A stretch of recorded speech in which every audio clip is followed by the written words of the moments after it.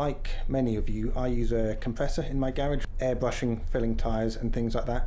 My old one recently broke, so I've upgraded it to a slightly larger model in order to run some air tools off it. So we've got an impact wrench there, things like a orbital sander, and whatever else I can find. I've picked up a few tips for setting up the compressor along with the hoses and the pipework and things like that to properly use the tools. So I thought I'd share a couple of those tips with you and hopefully they'll help. So my unit is a 3 horsepower, which equates to about 14.5 CFM, and it's got a 50 litre reservoir. So it's not the smallest compressor you can get for home use, but it's a fairly typical one. It fits just underneath my workbench, so it suits my purpose. It's not an oil-free one, so it is an oiled one, and I need to do an oil change shortly on it. And to route the pipework, I've got this manifold here with just a tank pressure gauge. This is a filter regulator, and then I've got a couple of hoses which we'll come on to later. And one of those hoses goes onto this reel. But before we go on to that, I'm just going to go over to the whiteboard. Darts game off. To explain this next bit, it's easier if I can draw a picture while I'm talking. So you've got your compressor there, goes up to your reservoir. You've then got a pipe, and then on the end you've got your tool.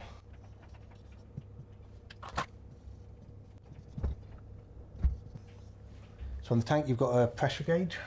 And let's say hypothetically you've got a pressure gauge here at the tool. So if you haven't got one already, you are going to need a pressure gauge at the tool end, on the end of your hose. If you check this video here, I'll show you how to make one just like this. This will be a lot cheaper than the cheap nasty ones you can get off eBay, and also be a lot better because the pipe's bigger and you'll get more flow through it, and we'll come on to why that's important in a minute. Most tools tell you to set the pressure to 90 psi.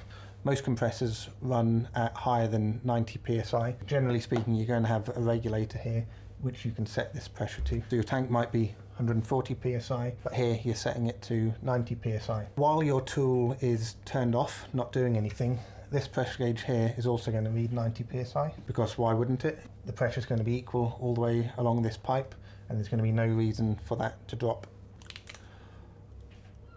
Once you turn the tool on, all of a sudden you're going to essentially be opening up this end and causing compressed air to flow through this pipework. This pressure here is going to drop, and there's a couple of reasons for that. The first reason is because when flow increases, pressure decreases. So your total pressure equals your static pressure plus half density velocity squared plus density gravity change in height. So this is called Bernoulli's equation, and the idea of it is this is constant along any streamline. It's not an ideal equation for this because this is compressible flow for a start, and this is made for incompressible flow. It's also not a fully closed system, so heat can get in and out of this pipe. But just as a general idea, from here to here, when there's no flow whatsoever, velocity is going to be 0, therefore that whole thing is going to be 0, and there's no change in height, therefore the total pressure is equal to your static pressure. Once flow starts, this section, the gravitational potential energy doesn't change, but this kinetic energy will suddenly have a value which isn't 0. This, in an ideal world, will stay the same, this total pressure, which means your static pressure will go down. So that's one reason why the pressure goes down. All the way along this line, as the air is flowing, there's actually friction on the pipe walls which causes the pressure to drop. Don't worry too much about those reasons. If you want to do more accurate calculations, take a look at the Navier-Stokes equations. I can't be bothered to write them out here, and I can't remember them from the top of my head, and I don't understand them anyway. And if you can fully solve them, you'll get about $1 million in prize fund. I can't remember what the prize fund's called, but fill your boots with that. But otherwise, we're just going to generalize here. If this is your distance along the pipeline, and this is your pressure along the pipeline, if we've got 90 psi here at the outlet of the regulating valve, that's going to slowly decrease all the way along. So here you might only have 70 psi, which isn't very good. So in order to get your 90 psi, you're going to need the outlet pressure to be higher in order to get 90 psi at the tool. Final thing to mention is if you've got restrictions along this line, and that restriction could be a smaller fitting or a coupling, a crimped bit of pipework, a regulating valve or a filter. Let's say we've got a filter in there. That will also cause a pressure drop So you'd start at 90 psi, then when it goes through the filter, it would drop even more and then carry on down. So it might end up at 50 psi. So with that in mind, I have two main tips. Number one, first tip is to set the dynamic pressure of the tool. I don't know if that's the official term for it, but that's what I call it, because essentially you're setting the pressure of the tool while it's operating. So first we'll try the impact wrench. So we'll get the pressure measuring tool on the end. And I've got two different lines here. This one's about 4 meters long, 3/8 of an inch bore. And this one's about 16 meters long, again 3/8 of an inch bore.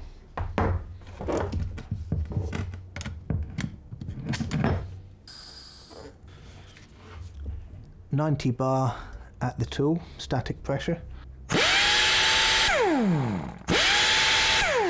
So at 90 psi static pressure, and that dropped down to about 60 psi on the 4 meter hose. We've got this set to about 125 psi now, and when you blast it, you're getting down to about 90 psi.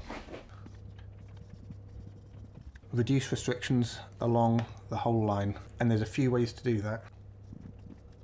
Minimise your hose length. Remember, the longer the hose, the more friction we've got and the more losses we have. So now on the 16 meter hose, you can see again it's got 90 bar.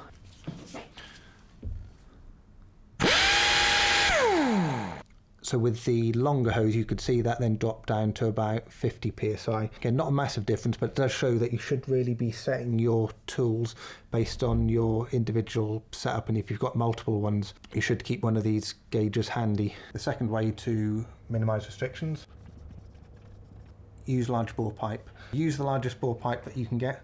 I've got 10mm or 3/8 of an inch pipework for my tool use. If I'm using an airbrush or something like that, I'll use 1/4 of an inch or even 1/8 of an inch line, because that doesn't need a very high pressure tool, and it does make it a lot lighter, more flexible and easier to maneuver the tool. So the bigger the line, the heavier it's going to be. Dragging that around is a bit of a pain, but it's worth it if the tool works better. Use as short of hoses as possible, but still allow yourself to use the tool safely, and use a larger bore pipe. So just to really show the difference, I've now connected it up to this 1/4 inch hose.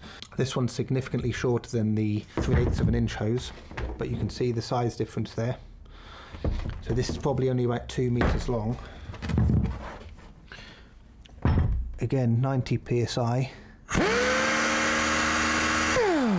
And you're literally working at about 20 psi once it goes through this hose. Next way.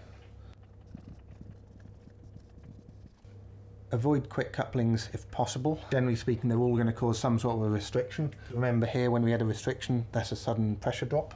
But if you are going to use them, which most people do, including myself, because I'm not going to be screwing a tool onto the end every single time, and even on the compressor outlet, I tend to use quick couplings because they'll isolate and I can take a line off easily. If you're going to do that, use high flow ones. So a lot of my tools have been delivered with some sort of a quick coupling attached to or inside the box. I'd recommend just throwing these away unless they're exactly what you want. You need to select a system to use anyway. I'd avoid having two different systems for obvious reasons. I tend to use these Euro style couplings. They're a little bit shorter and they seem to be quite standard as well, whereas you get the very long, I'm not sure what they're called, but you get quite long couplings, which is a little bit annoying when you're trying to store it inside a box or whatever. So anyway, I use the Euro couplings, and I tend to use these PCL quick flow, or they're called XF, PCL Euro XF couplings, and these will actually fit into a lot of the sort of freebie connectors that I get delivered with the tools. But when you look down the bore of the line, it's hard to show on the camera, but you can see how much bigger it is and also how much higher quality it is. So if you have a look at this, you can see it's nice, round, well machined. Whereas this one, you can see it's all like rough around the edges and just generally quite a poor quality control. And also for the female end of it, I had some trouble with the cheaper ones of these. So this one in particular is going to go in the bin after I finish this video. When I've been disconnecting that from the tool, this hasn't isolated off properly and all of the air is just depressurized straight out, which is really annoying because you have to repressurize the compressor. It's really loud, so it does your ears in, and it costs a lot of energy, and in the worst case you could have a flailing lead which could hit you in the eye or whatever. So So all in all, I wouldn't use cheap couplings. It will cost you a few quid to upgrade your full system, but it's well worth it. And like I said, you want to minimize these anyway to avoid using too many quick couplings. Final tip is to use quality regulators and valves. If you're making a manifold or anything, always look for a full bore valve, and you can see that very obviously. I'll generally use quarter turn valves, and when you open them you can see straight through the pipework and you can see that it's full bore and it's not going to have a restriction. Same on your regulators and your filters. If you get ones which are very small, for example this water trap, it's probably not going to have a particularly high flow. Same with the regulator which is built into the compressor itself.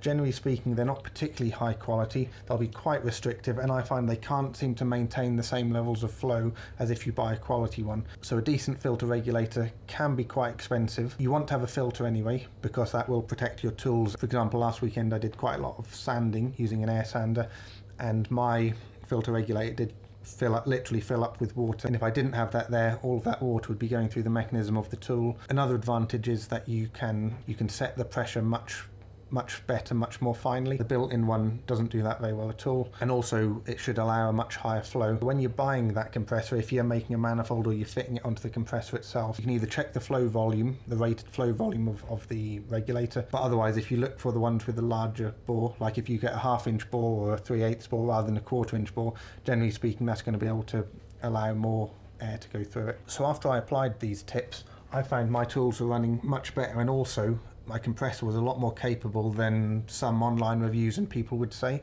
For example, here in the UK, it's not typical for us to have very, very large workshops and things, unlike perhaps in America where people often get the upright compressors with 1-inch outlets and stuff. So mine's rated at 14.5 CFM, which will generally be okay for a medium tool. If you try and use things like cut-off tools and angle grinders and stuff like that, you will have to wait for the compressor to catch up a little bit. Obviously, buying a bigger compressor can be an easier option, and you'll often see people recommending that. As soon as they see an air tool not working, they'll say you need a bigger compressor. Sometimes that's true. However, if you've set your regulator to whatever you've set it to, and your tank pressure is higher than that, and your tool still isn't running well, that isn't a problem with the compressor, because that tank is still feeding air. It might run out a little bit quicker, but while that's feeding pressure here, that means your problem is downstream of the compressor itself. If you're finding that you're running it and this is emptying quicker than it's filling up, that means your compressor isn't big enough and you need a bigger pump which is actually filling up this tank, or you need an accumulator, or you need to just use your tool a little bit slower. So there you have it. Make yourself one of those, treat yourself, and have fun with the air tools.